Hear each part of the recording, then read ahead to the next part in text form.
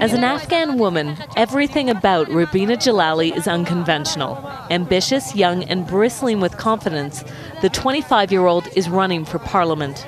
2 years ago, she was in a different race, running for Afghanistan in the Beijing Olympics.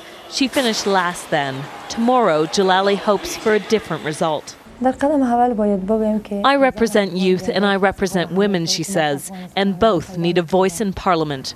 But constituents here are just as likely to kill candidates as they are to vote for them. Look at this. This is my car. She was in the front seat campaigning when insurgents smashed in the windows. Jalali is not alone. The Taliban have threatened anyone involved in the elections. Its campaign of terror has left 3 candidates dead, but 2,500 people are defying the danger and running for 249 seats. Candidate Haroon Mir warns that this could be Afghanistan's last election before the Taliban regain power, a threat he compares to a spreading tumor.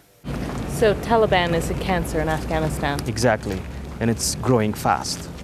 Since last year, Taliban have been able to expand their territory in the north and now even in suburbs of Kabul. Despite the threats, Jalali remains hopeful, campaigning until the end in the belief that the time for a new Afghanistan is now. Mandy Clark, CBS News, Kabul.